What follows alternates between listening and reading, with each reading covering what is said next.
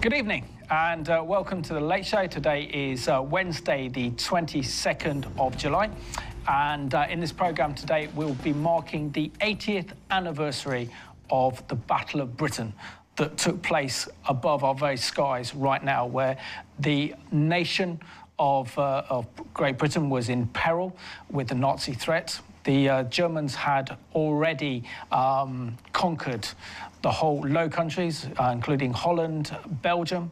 We had the British Expeditionary Force had to flee to the small coastal town of Dunkirk, in which we saw God's intervention and a miraculous deliverance of over 340,000 men, British and French, surrounded by Nazi enemy forces. And then in June, we saw the collapse of France to the Nazis, and then Hitler turned his attention to Britain in what was codenamed Operation Sea Lion.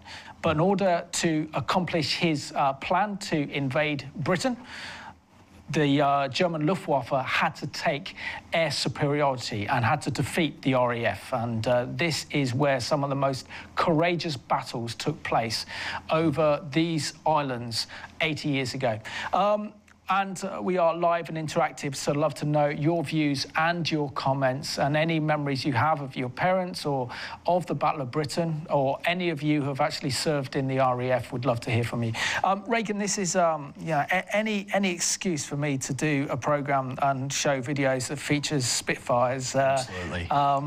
I just love that opportunity. But, you know, as we reflect, this is an important time. I've just been thinking about this prior to the programme, why it's important to remember these events. And we know that the Battle of Britain first started in July of 1940 and then didn't actually finish till sometime after the 15th of September, even early October of 1940. And the intensity of this battle was immense.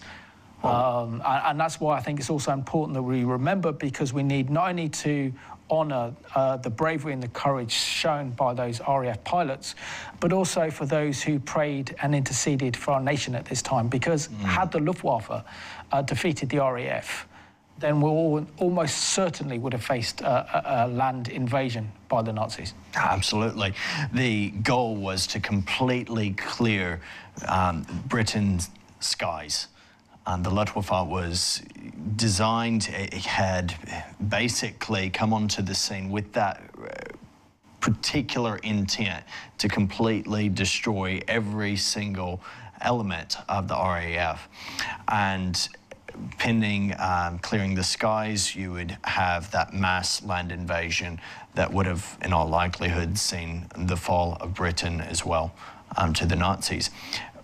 The Battle of Britain is incredible in that you actually see a situation where the Luftwaffe is the most powerful air force of its day.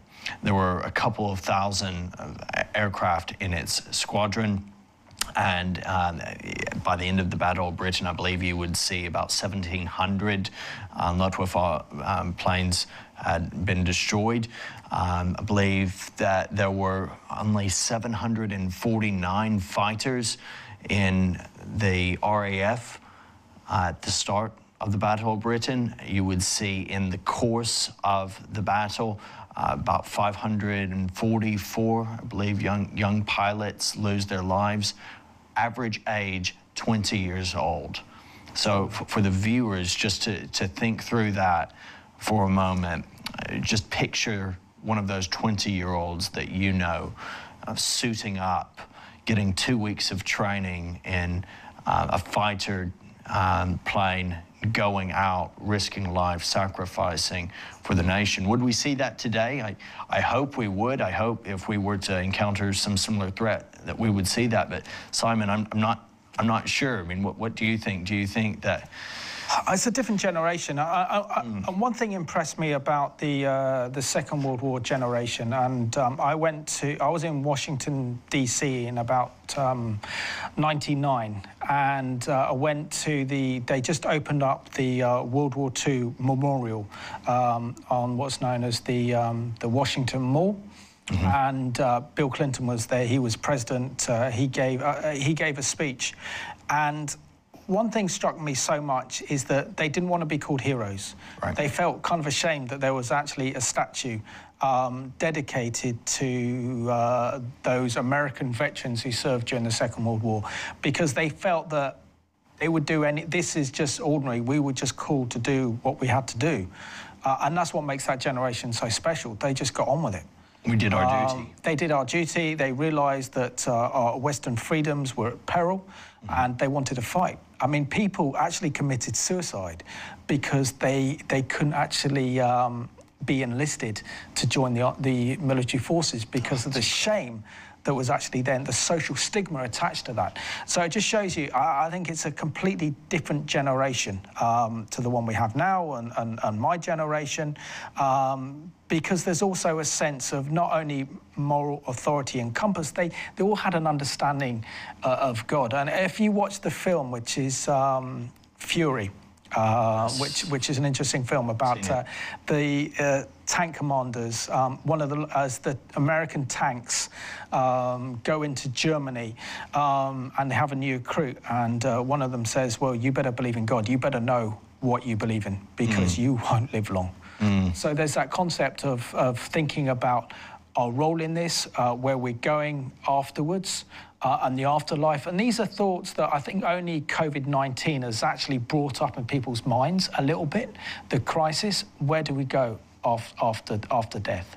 What happens after death? And these are questions when everything's going well, when the money's rolling in, you don't ask those questions. Yeah. So I think that was very, very poignant. And the fact is that, you know, the RAF had distinguished itself. Now, I think the key element in this was the RAF developing radar. And it was the radar that gave the British that little bit of advantage to identify where the Luftwaffe was flying over, so the Spitfires and Hurricanes could meet in the air and take them on in combat. Without that, I think the Germans would have won air superiority without a question. They vastly outnumbered the RAF planes. 2,550 Luftwaffe aircraft. Incredible. Compared to the RAF's 749 fighters. Yeah. It's almost biblical odds. Yeah, they should have won. The Luftwaffe should have won. Highly trained. A lot of the guys in the battle RAF, hardened as well. Absolutely. And you have a lot of these guys in the RAF, they had only been trained for 2 weeks. 20-year-olds who may have not even sat in a plane for more than 2 weeks prior to this battle. Just phenomenal. It's something that it's hard to wrap our heads around. I think by this point in the war, the nation was well and truly behind the fighters. By this point, I think the whole nation seems to have grasped the seriousness of the situation. You remember that back in the 30s, there had been this consistent policy of appeasement. It's actually what allowed Nazi Germany to spread across Europe without really any hindrance. And so finally, having taken France, it hits home. By Dunkirk, it hit home. Our troops are threatened.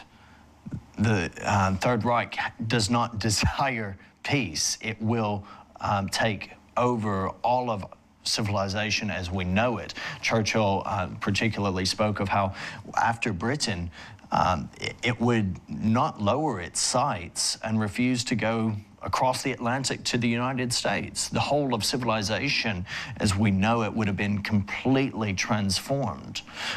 Also, you'll know that the Third Reich had set up this alliance of sorts, an axis, known as axis of evil, sometimes where you had Nazi Germany in alliance with Italy, so there was out of Berlin, Nazi Germany, then you had Rome, and then Tokyo, where Japan was also spreading its interests.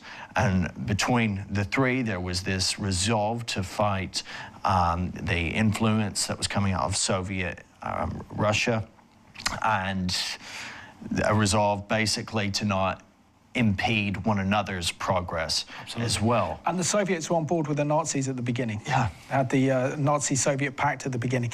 I just want to read this out because this, I mean, Regan has very much set the scene there of what it was like in Britain in the summer of 1940. But I just want to read out this quote from Winston Churchill, who made this, spoke in the House of Commons on the 18th of June 1940, and gave one of his most famous speeches in which he prepared the British countrymen for the challenges that lay ahead. And this is what he said. He said, "What General Regan called the Battle of France is over. I expect that the Battle of Britain is about to begin. Upon this battle depends the survival of Christian civilizations. Upon it depends our own British life and the long continuity of our institutions and our empire. The whole fury and might of the enemy must very soon be turned on us. Hitler knows that he will have to break us in this island or lose the war. If we can stand up to him, all of Europe may be free and the life of the world may move forward into a broad, sunlit uplands.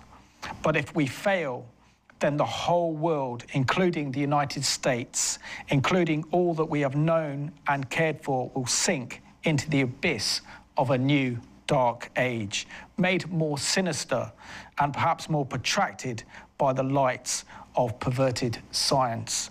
Let us therefore brace ourselves to our duties and so bear ourselves that if the British Empire and its Commonwealth last for 1,000 years, men will say that this was their finest hour."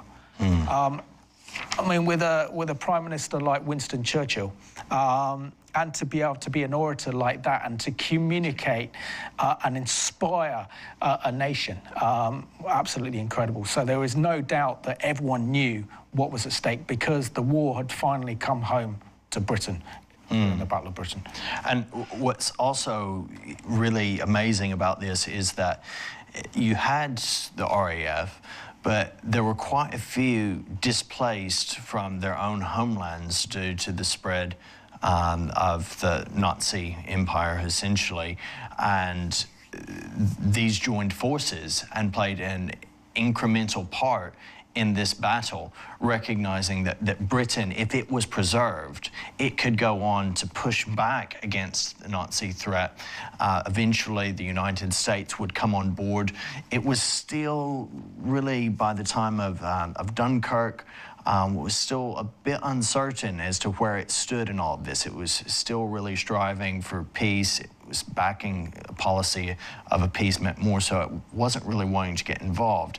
But what we begin to see is following the Battle of Britain, with the Luftwaffe being more or less decimated in its power, a growing sense that there's more at work here than numbers. And if we look particularly to what happened at Dunkirk, we know that God was in control. We know that God was using all of these events for our good and His glory. And there were days of prayer. Absolutely. People were, you know, really experiencing spiritual awakening in some degree, I believe. Absolutely. Right, just got a few text messages and email. This is good. So well done for giving the credit to God. When COVID started, some called it our generation's war. But how can we expect victory when we despise our Creator and Redeemer? And that's from Katie. I completely agree with you, Katie, on that one. So thank you for that one. This one says, thank you for tonight's programme on the Battle of Britain. I was nearly 6 years old. We just lived on the south of Crawley on a farm. I remember being with my mum, picking blackberries, and there were planes overhead shooting at each other. Spent bullets were falling down, and we dived into the adjoining woodland and took shelter amongst the sweet chestnut trees. That's from John. So that's a brilliant email. So thank you. I mean, you're very special because you are part of that Second World War generation and can remember that and what a different world we're living in now. But let's have a look now at this inspirational video, which is entitled Battle of Britain, 80th anniversary, 112 days to victory. And it just puts everything into perspective.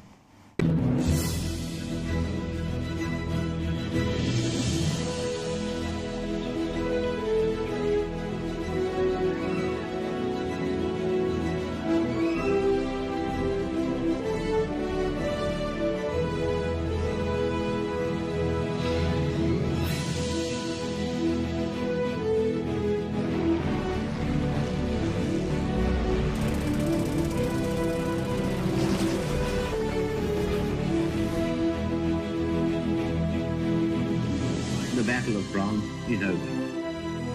The Battle of Britain is about to begin.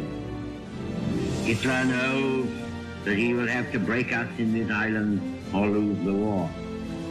If we can stand up to him, all Europe may be freed, and the life of the world may move forward into broad, sunlit uplands.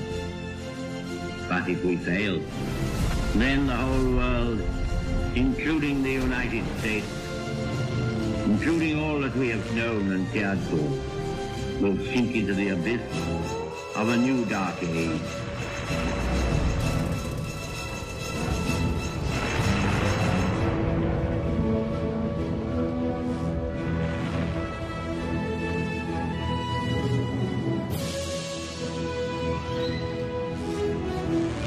His was one of 10 Spitfires that attacked 24 109s protecting a force of Heinkel bombers.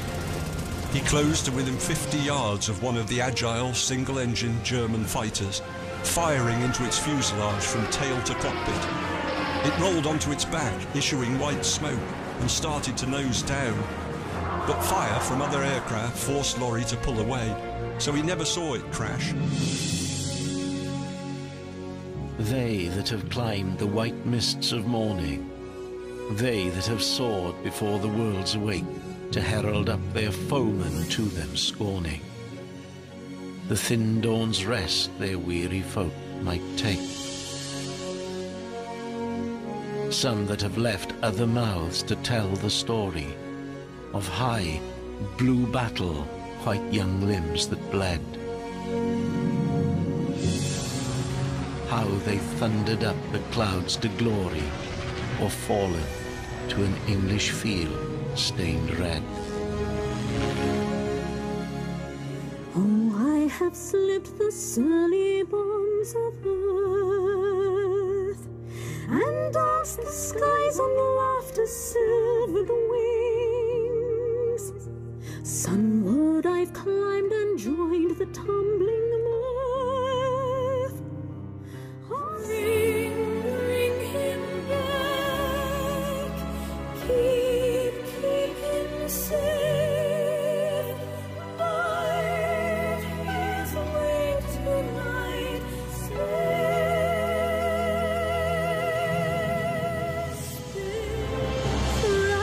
rambles to a world on fire. Out of the sun they came, they flew for freedom's blessed desire. To take, to hold, they threw their weight into the fray. No thought to turn or cower, this was their finest hour. They flew with fire in their eyes. Faces high, so death and kin could live. They flew for values they held dear, with their comrades in the sky. They flew through freedom's grieving sound, for home fires on the ground, and though their mother country cried, they still reached for the sky. Their youth and futures gone, their legacy lives on. They speed and hurricaned the clouds. They jinked and rolled and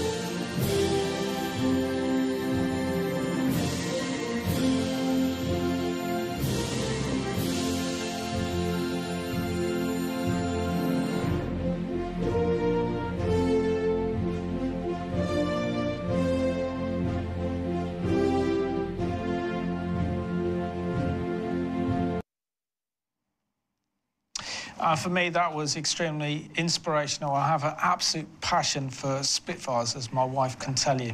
And that's why I just love showing that, because something about that iconic plane, that Merlin engine roar, and sometimes you can be outside and sometimes hear a Spitfire going, and you can hear it from quite far off. Yeah. But it's that sound and then seeing those iconic wings. Beautiful. I've got a love affair with the Spitfire. Just watching that, it was chills, really. Just fabulous. Phenomenal. And at home, I've got, when I've been recording Politics Today, I had a backdrop of Spitfires flying over France for the D-Day breakout in 1944, signed by some of the squadron leaders and RAF pilots who took part in the liberation of France during D-Day. So for me, it's very special. I may even remember of an early age, there's pictures of me as a 3-year-old my parents gave me with a little matchstick Spitfire. So I've had them, and the house is full of them. Wonderful. So it's something, because what for me that symbolises is it symbolises freedom. Yeah. And that aircraft is one of the iconic symbols of the Second World War, in which we owe our freedom now to those brave and courageous men who sacrificed their lives for what we have today, particularly knowing how demonic and evil the Nazi regime actually was, and its perverse ideology of, beyond perverse ideology, of actually wanting to wipe out the entire Jewish race, the ideology of the Aryan, of anti-Semitism being at the very heart of the regime's ideology, its desire to destroy Christianity and replace it with a kind of paganism was the whole intention. And, you know, this is when the world faced an unprecedented evil, something I think we will only see a glimpse again actually during the tribulation period itself. If you look at even the brevity at which this was established, 1936 is when the RAF Fighter Command was established. So 4 years. Just 4 years, and you're already engaged in mass battle. Now, we talked a bit about how the Luftwaffe had vastly outnumbered the RAF in terms of its squadron, and yet the RAF in that time had actually developed where it was the most technologically advanced, fighter squadron that was around. So that's incredibly, to think about 4 years of development. The Luftwaffe, remember, after World War I, Germany was not able to have a fighter. They weren't able to have any aircraft at all. Yeah. But they obviously reformed. They have this mass, this en masse grouping, this en masse squadron that's aiming to clear Britain's skies. Here you have fewer but more advanced planes, less trained pilots, but they had drive. They had a spirit of sacrifice, and they had a desire that wasn't so much about gaining ground, because remember, Nazi Germany had taken over all of Europe.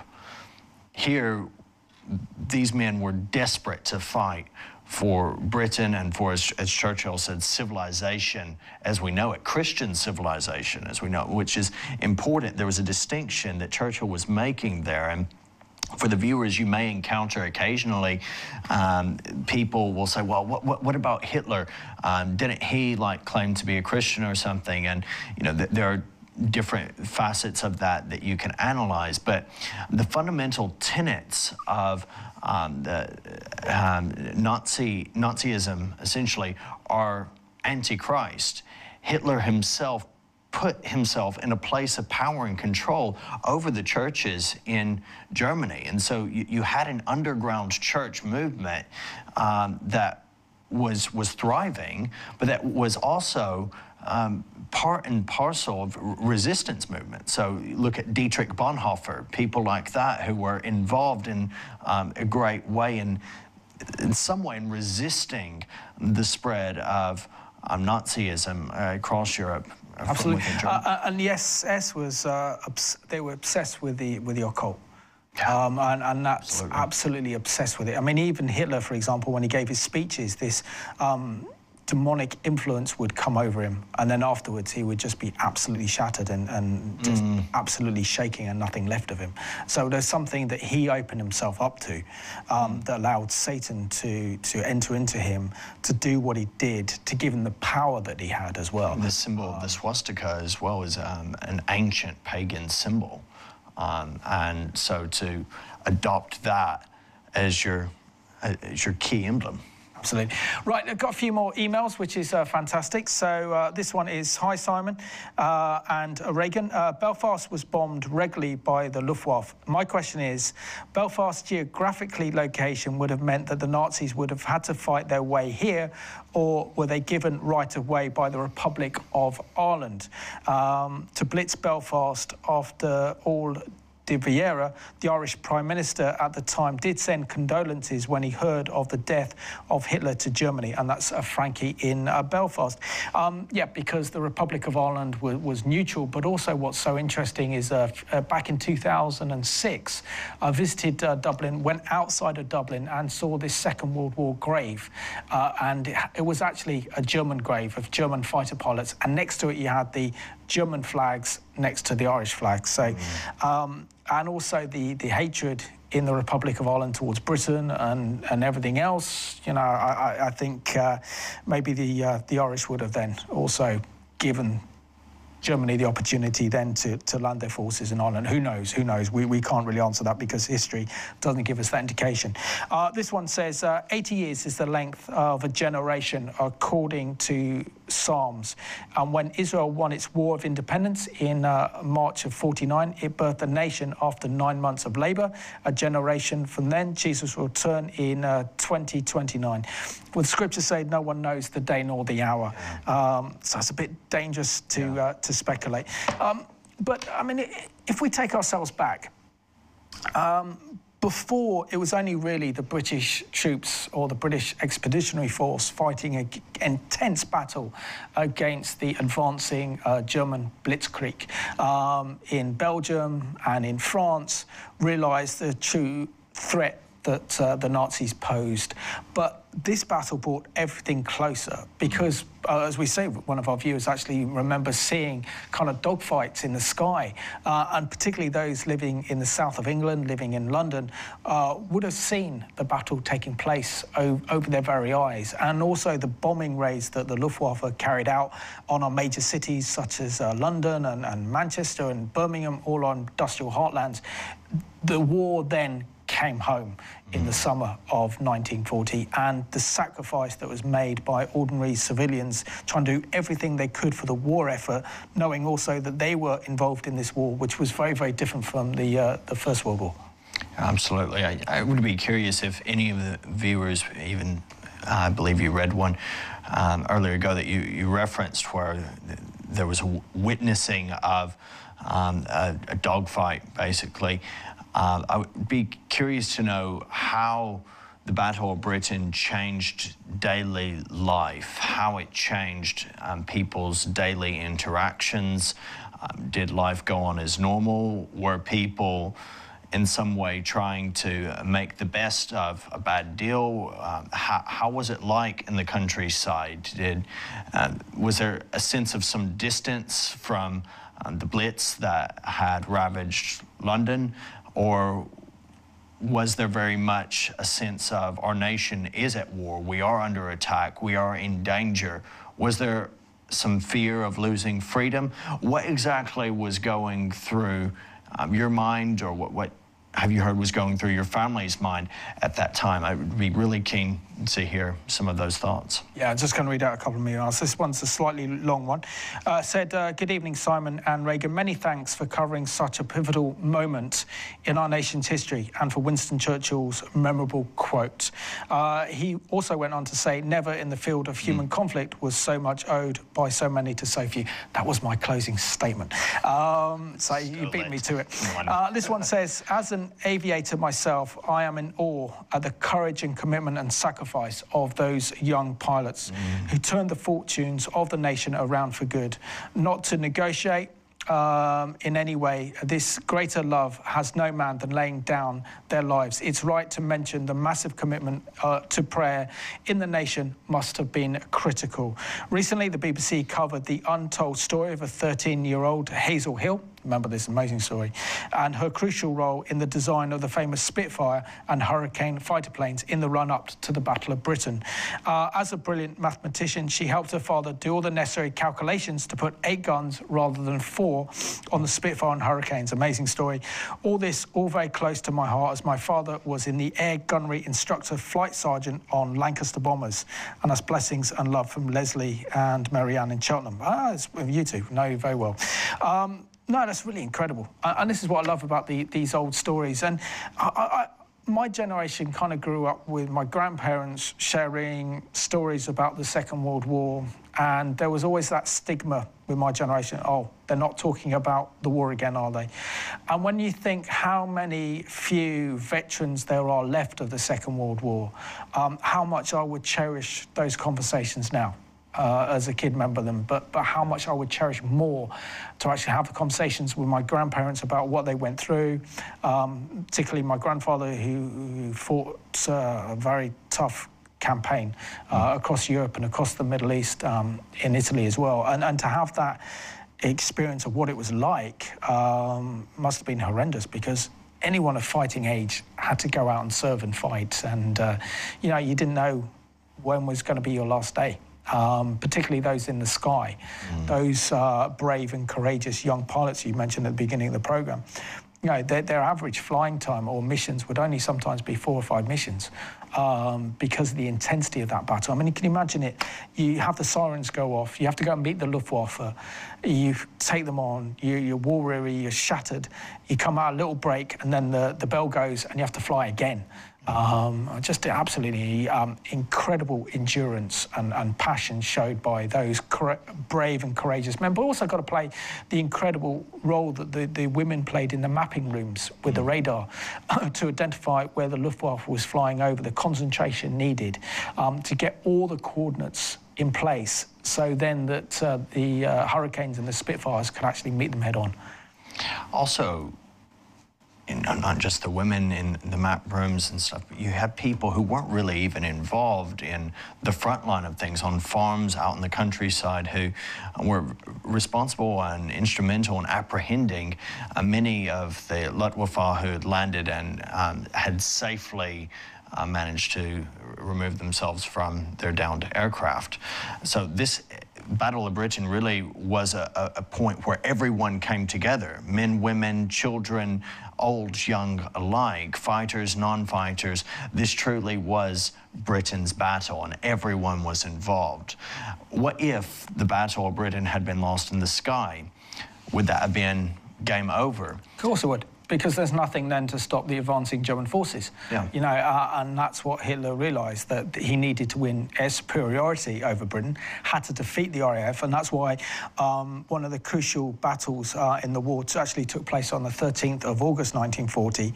This is when the Luftwaffe launched their main offensive of actually targeting airfields and communication centres, because they realised this was the best way to actually defeat the RAF by destroying the airfields. And they outnumbered the RAF, you know, almost triple the amount of aircraft compared to what the RAF had.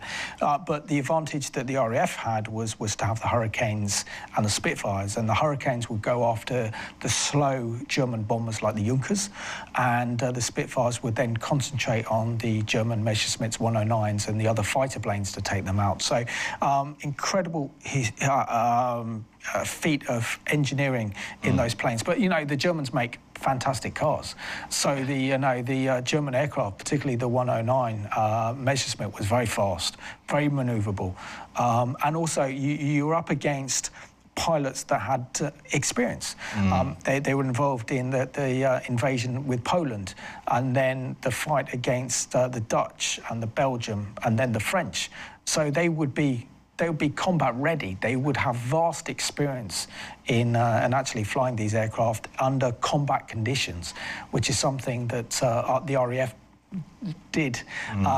Pilots had very little experience, so it was always catch up that they were playing. And yet 1,700 Luftwaffe planes were destroyed, and there were 2,662 casualties, which, if you look at that, if you were to gamble on it, you would say that the Luftwaffe had every chance of victory.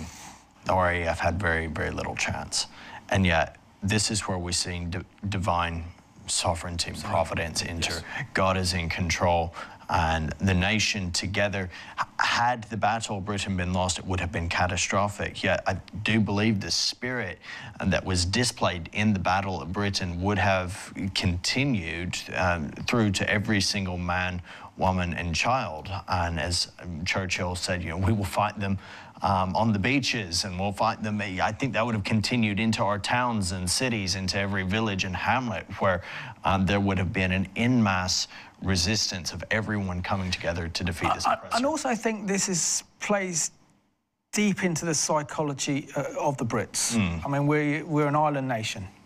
We are cut off from the rest of Europe by the English Channel. So there's also that feeling of, like, no one is going to tell us what to do, and no one is going to push us around. So they have that pluckiness, and the British people at best, when they're pushed with their backs up against a wall, they come out fighting. I mean, we're a warrior nation, and wouldn't actually take appeasement either, and certainly knew where the answer to pray, and which is important. So should we have a look at this original news archive footage of the time? And in the summer of 1940, 80 years ago, this is how our TV stations would have reported the Battle of Britain.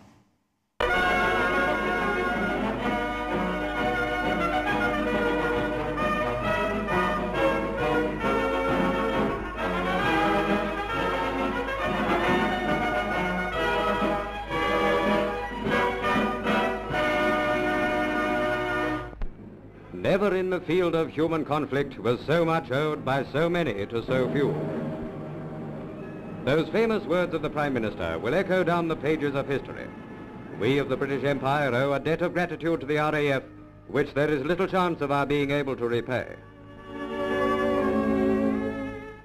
With brilliant daring, these young men, many of them in their teens, more often than not hopelessly outnumbered by the enemy, went up from scores of aerodromes to fight a ruthless foe who came day after day and night after night to kill, murder, and wantonly destroy. Every hour of every day, our gallant airmen were turning the tide of war by their skill, courage, and devotion to duty.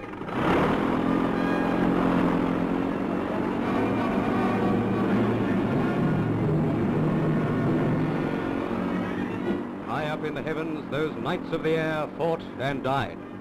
Epic combats often beyond the range of our vision. Spitfires and Hurricanes challenging each other in deadly combat with the enemy host.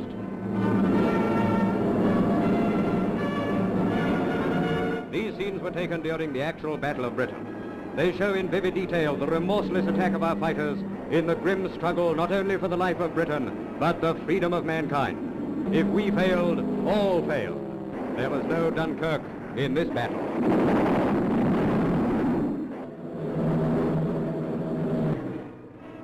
Back to the dromes came the young heroes time and again to refuel and rearm, to snatch a few moments' precious breather before winging into the fight again. The murder of the aged, the women and the children was the deliberate aim of the Hun. Nothing was spared.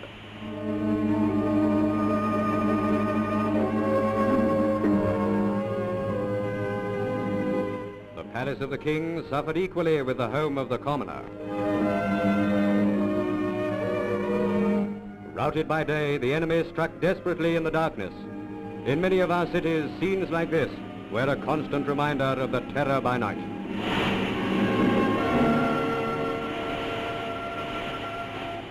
Nothing was sacred. The great cathedral of St. Paul's was grievously damaged. Our ancient Guildhall, pride of the city, was destroyed. Take your mind back to those dark days when the King and Queen walked through the battered streets, consoling and helping by their shining example.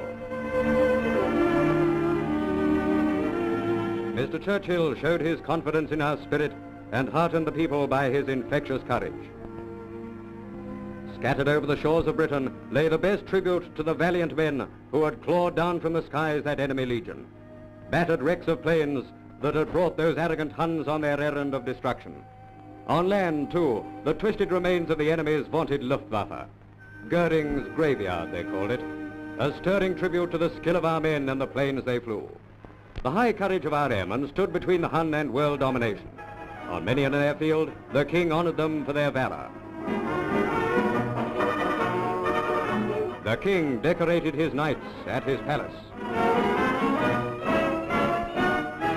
Do you recall the magnificent exploits of Flight Lieutenant Nicholson, whose first flight earned him the Victoria Cross? Or the heroism in a burning plane of Sergeant Hannah, the youngest holder of the VC? Or Sergeant Ward, VC, a New Zealander of Bomber Command?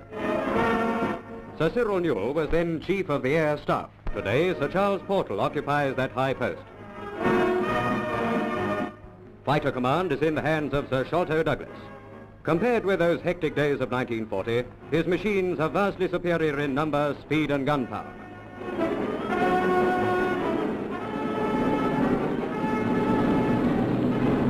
Today, new Hurricanes armed with cannon and machine guns roar across the sky. Other day-like daredevils are the famous Hurry bombers, Hurricanes with a nice line in Air Force X. Faster and more deadly armed Spitfires, the latest bow fighters, twin-engine destroyers, and most powerful of all fighters. When dusk falls, the night birds stretch their wings. On the prowl for the enemy are the ominous but aptly named Defiance. And there are many other types, twin-engined and four-engined, which scour the skies and attack the enemy whenever and wherever he is found. Coastal Command machines protect the shipping near our shores, the nation's lifeblood that ebbs and flows at our ports. Giant Sunderlands roam the seas 1,000 miles out.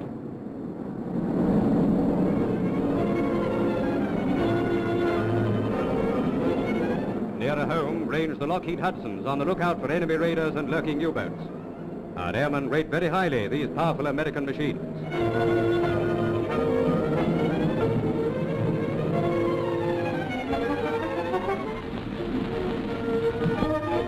In Western Europe today, we are taking the offensive in the air.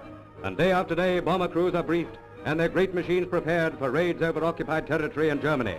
To smash railways, factories, docks and marshalling yards. To blow up supply dumps, cripple harbors, and wipe out any other strongholds of the enemy. Young knights of the air set off to win their spurs afresh.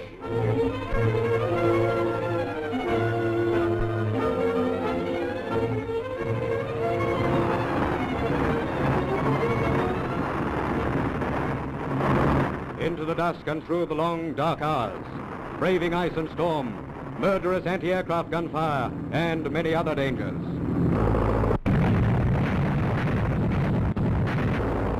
On their return, can you wonder that they're bucked at the thought of a dangerous job well and truly done? Sweeps by day, too, are other feats of daring in our ceaseless attack on the Hun. Gives us some idea of what it would have been like in the summer of 1940 as the battle raged over the skies of this nation. Just got a few more emails out. This one is quite an amazing one from Hillary. It says, my father was on duty at one of the RAF camps when a man approached him to enter but could not produce a pass.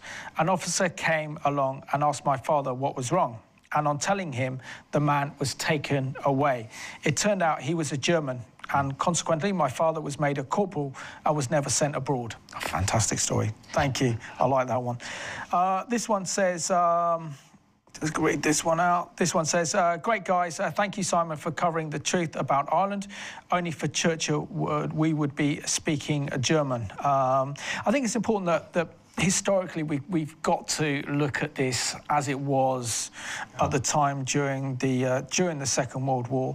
Ireland had only just won its independence in the 1920s, so there was a lot of antagonism about before British control of Ireland, and there's a lot of we know a lot of hatred directed towards Britain. It would have been very strong. But having said that, there were some very brave and courageous men from the Republic of Ireland who saw what was going on and decided to join up with the British to fight against the Germans. They did that in the First World War, they did that in the Second World War. So it's important that we don't brush an entire nation being, what's the word I'm looking for? Neutral. Yeah. That's right, neutral, because Ireland took a position of neutrality, so did the Swiss as well during the Second World War, but it was the Swiss that was the economy of the Third Reich. And honestly, speaking as someone who has dual citizenship in US and UK, I could look and say that the US is equally guilty of having many who were very neutral. A lot of that is because there were quite a few with German heritage and German background who were very sympathetic to the Nazis. In Canada as well, I saw something this week of a memorial in a Canadian cemetery that is actually to members of a particular Nazi regiment or something, which I found was just shocking. I did not know that that would be there.